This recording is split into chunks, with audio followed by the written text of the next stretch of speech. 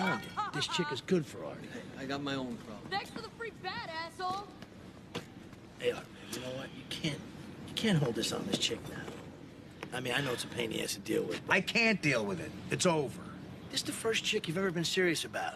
Come on, you finally met a broad doesn't care about your drinking, or the fact that you're 35 years old and you still live with your mom. And she doesn't mind that a man of your weight should be about 6'2". Plus you factor in the herpes thing, and then... Asshole!